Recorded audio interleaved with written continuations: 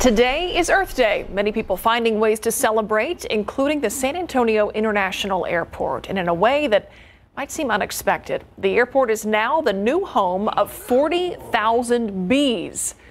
Caskey is loving this story. The program, using the hashtag #SATBeekind, has the goal of educating children on the importance of crop pollination and honeybees, along with encouraging them to learn about the environment. Organizers say this kind of project could have far-reaching benefits.